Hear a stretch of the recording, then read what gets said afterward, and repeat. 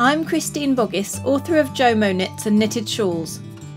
Knitting is a mindful craft, and I wrote these books to help knitters of all skill levels, including people who've never knitted before, to slow down, disconnect from work and life stresses and reconnect with themselves, creating something that they or someone they love will treasure. In JOMO Knits, I wanted to teach knitters about the joy of missing out, the opposite of FOMO, the fear of missing out,